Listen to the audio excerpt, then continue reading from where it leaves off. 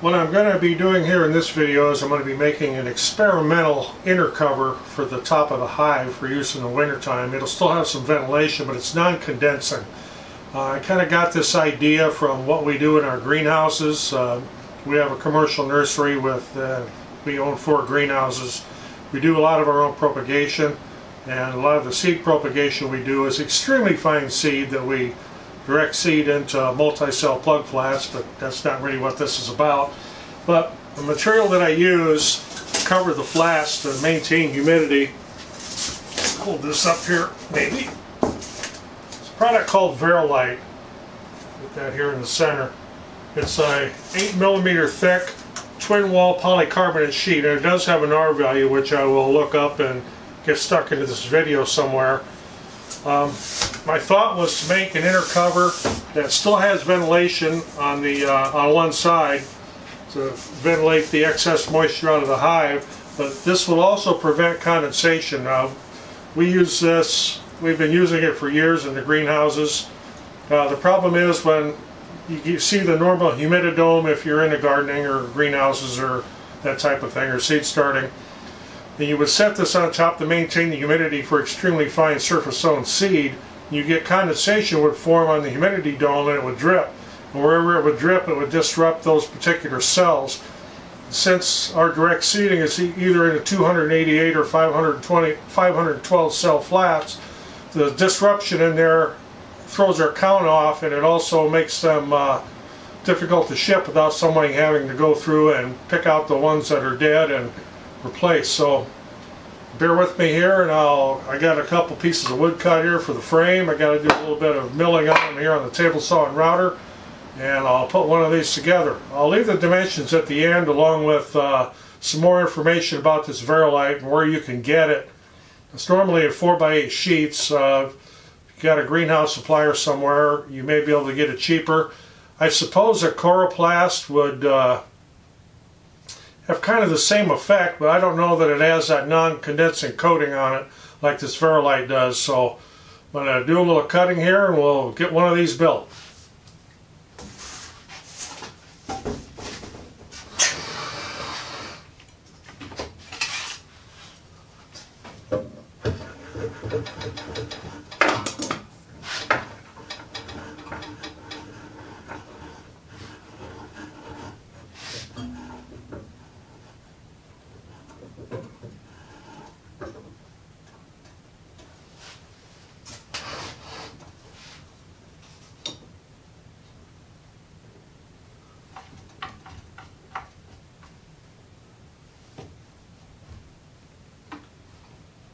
I'm building this out of 1.5 by 1.25 framing for the wood frame.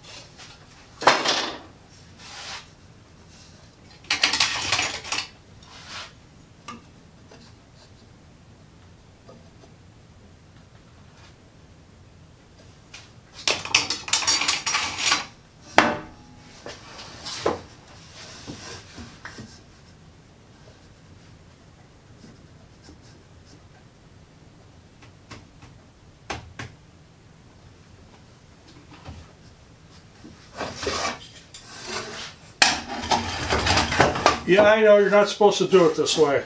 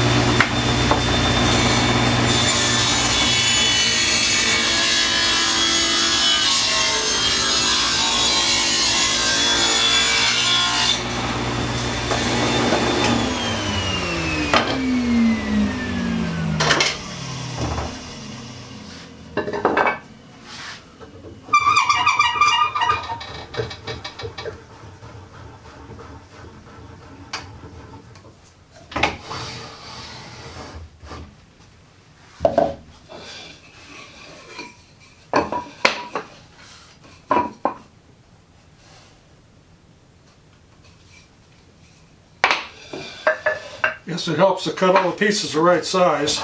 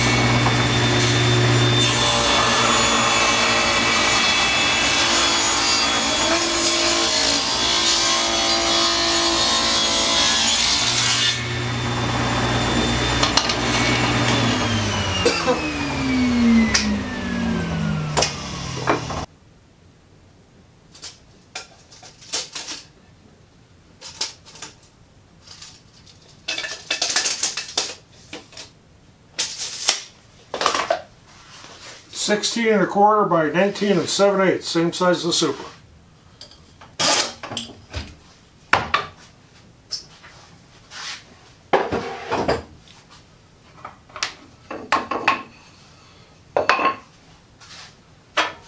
Now what I need to do is cut a rabbet in this so that it's 8 millimeters wide, which is pretty much 3/8. My little phone calculator worked correctly.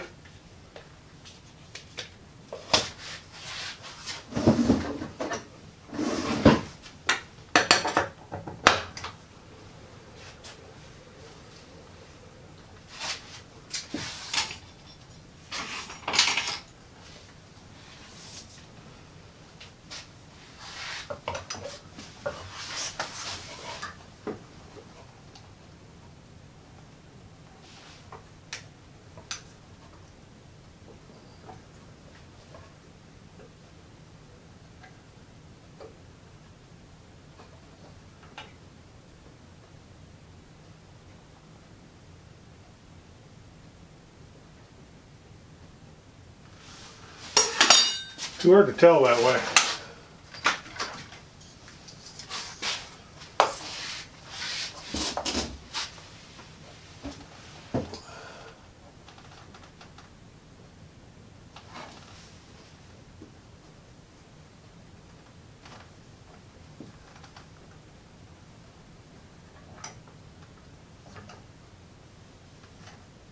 Looking for a 3/8 rabbet. That's 0.375. There we go.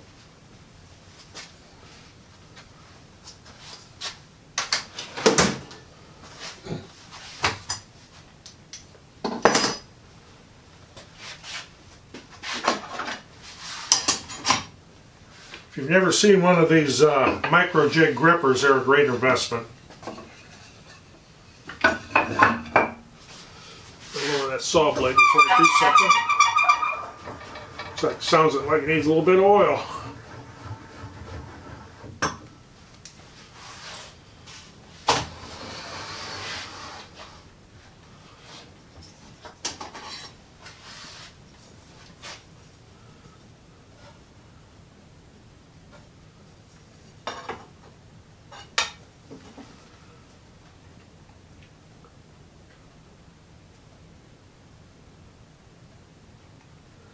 This rabbet a 1/2 inch to the center.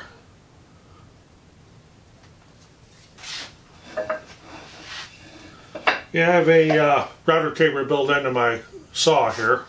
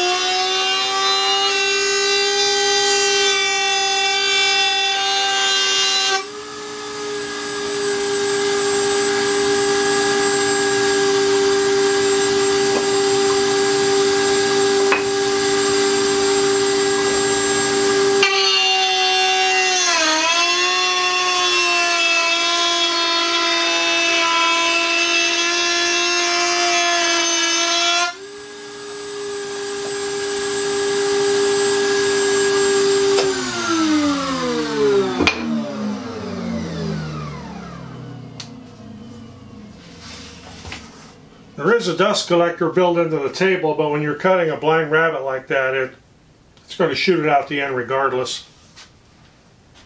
Okay, next up I'll have to cut the Verolite to fit this, and then I'll be putting it together.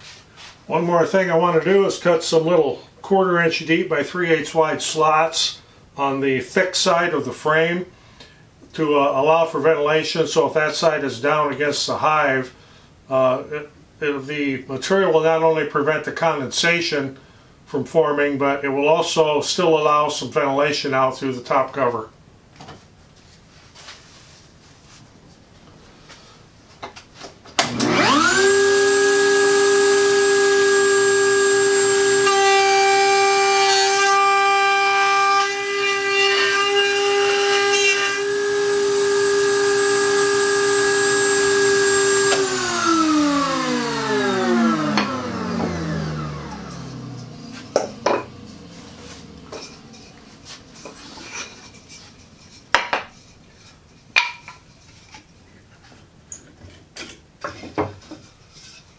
Having this little slot cut in there, well, when the cover is, here's the rabbit here where the Verolite's going to go, this will still allow air vapor to escape, but it still won't create a draft. And if you did need to keep it up tight for some reason, seal it up tight, by flipping this over, this side would be sealed. Like, for example, if you had other vents in the back of your super.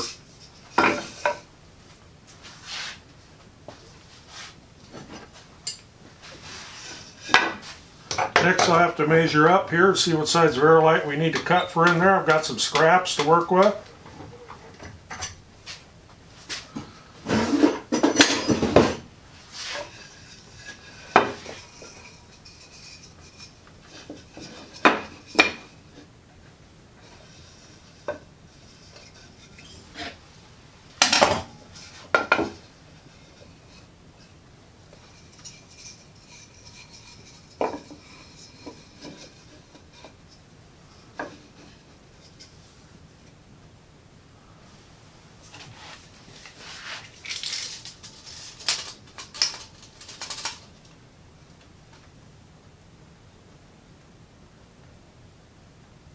So it's 13 1/4, we'll add 3/4 to that, so 3/8 rabbit on each side, so that'd be 13 3/4.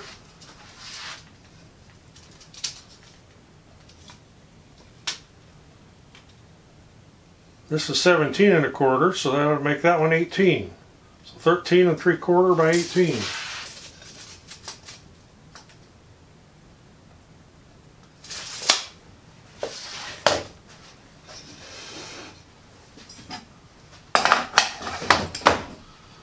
This Verolite could be cut on a table saw.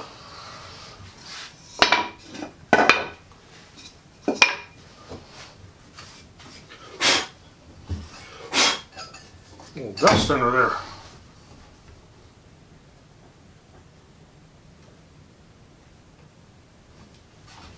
So 13 3/4. See what we got here for pieces.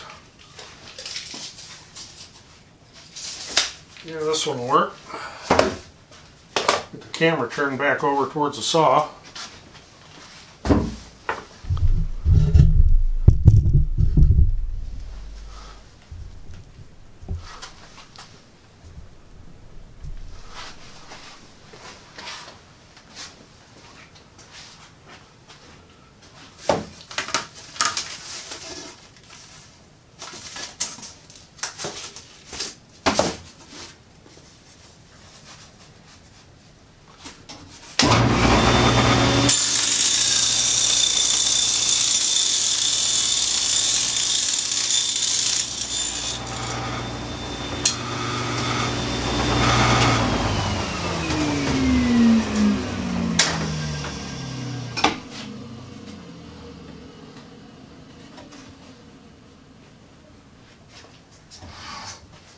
What happens when you get old, you forget your measurements.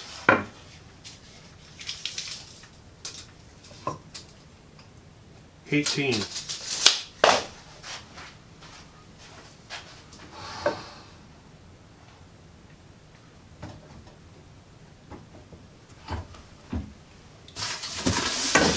Yep, that'll make it.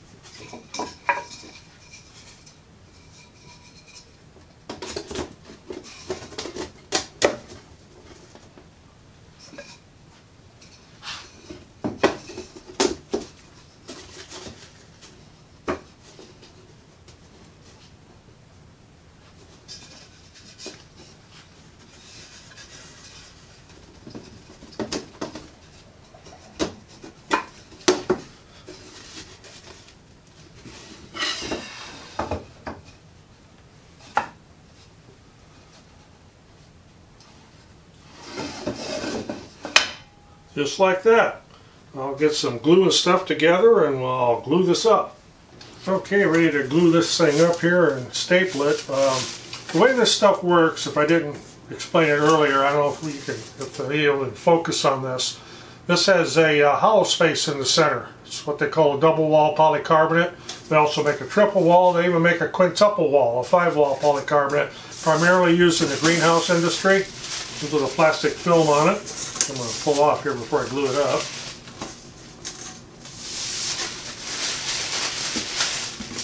As you can see, it's pretty clear. It lets quite a bit of light through. Not that that's going to matter for what we're going to use it for, but in the greenhouse industry that's important.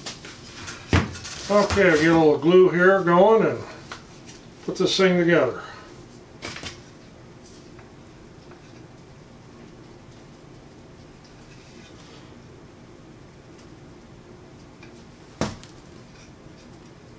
Using Type Bond 3 again here, waterproof glue.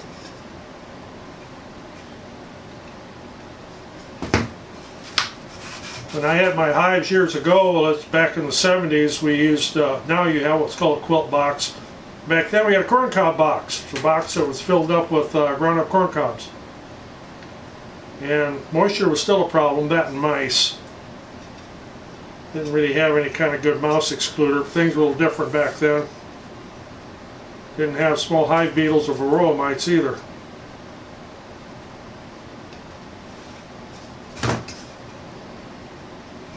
Extra wiped off there.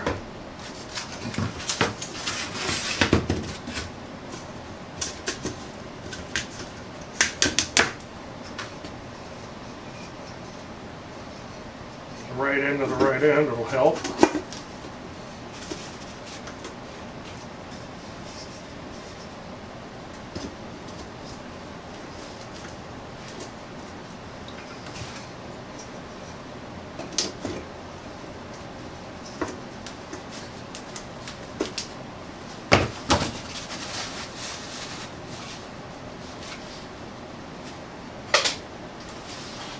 Yeah, I think there's enough in here to get through this.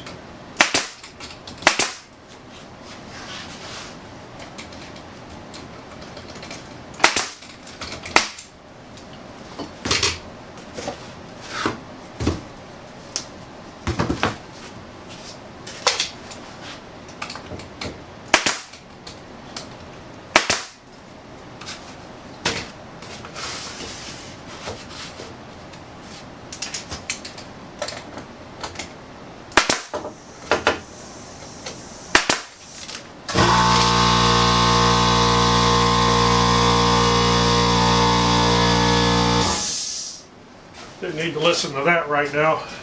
And there we have it. We've got a ventilation on this side if you would care to use it. This side would be tight. And like I said, this is an experiment. Just had a thought about it when I was working out in the greenhouse this morning. Thought I'd make an inner cover out of this stuff since I had some little scraps laying around, and I guess we'll see how it works. I don't have any bees right now. Just getting back into this after many year hiatus, but I may try a few experiments out there with some temperature sensors this winter and just using empty hives and see what kind of differences I have and what kind of humidity levels I end up with in there.